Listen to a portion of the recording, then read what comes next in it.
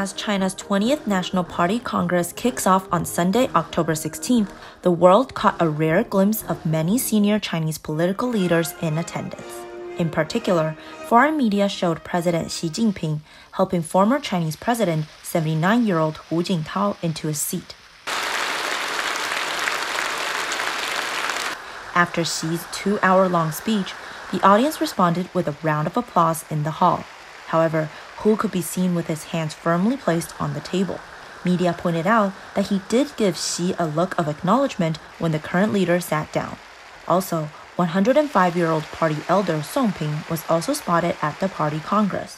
Though he was seated in a wheelchair, he seemed to be focused during the proceedings. Moreover, 80-year-old Wen Jiabao, who previously served as head of the Chinese government for a decade, was also present, but 96-year-old Jiang Zemin was noticeably absent.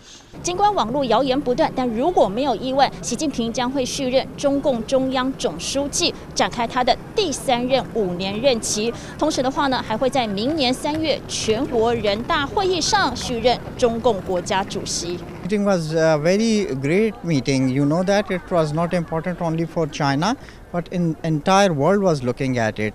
The significant event also saw China beefing up its security outside the building and its surrounding areas.